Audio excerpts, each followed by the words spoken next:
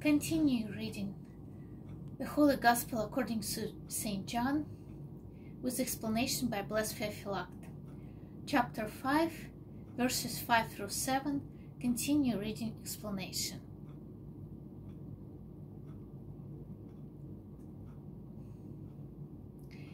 He answers meekly, having no idea to whom he was speaking, but hoping that Jesus would help him into the water. Note well that the Lord asked, "Wilt thou be made whole?" and not, "Wilt thou that I make thee whole?" He poses the question as he did to avoid any appearance of boastfulness. Chapter 5, verses 8 through 10. Jesus saith unto him, "Arise, take up thy bed, and walk." And immediately the man was made whole, and took up his bed, and walked.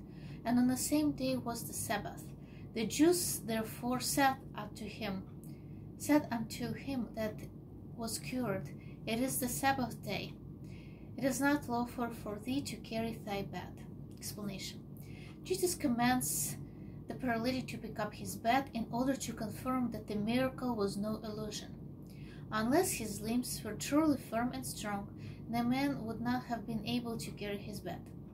The Lord didn't require, as he did with many others, that the paralytic show faith before he was healed, for a man has never seen Christ work a sign. Therefore the Lord did require faith of those he was about to heal.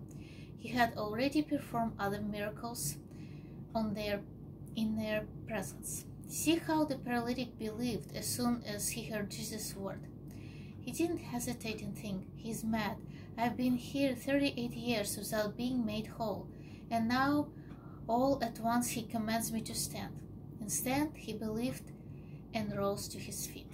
The Lord heals on the Sabbath to teach men to see the observance of the law in a new light, that they honor the Sabbath by refraining from evil, not by resting. How could the law forbid one from doing good on Sabbath, when the law comes from God, who is ceaseless in doing good? Chapter 5, verses 11 through 13. He answered them, "He that made me whole, the same said unto me, Take up thy bed and walk." Then asked they him, "What man is that which said unto thee, Take up thy bed and walk?" And he that was healed knew not who it was, for Jesus had conveyed himself away, and multitude being in that place. Explanation. One must marvel at the man's boldness. The Jews badgered him, "It is not lawful for thee to carry thy bed on the Sabbath." But he boldly proclaimed his benefactor, "He that made me whole, the same said unto me," as if saying, "If you have lost your mind and talk nonsense if you forbid me to obey the man who saved me from such a long drawn out and grievous alignment." The Jews didn't ask him, "Who is it that made you whole?" but, "Who is it that said unto thee, Take up thy bed and walk?" They blinded themselves to the miracle and were obsessed by what they considered a transgression of the Sabbath.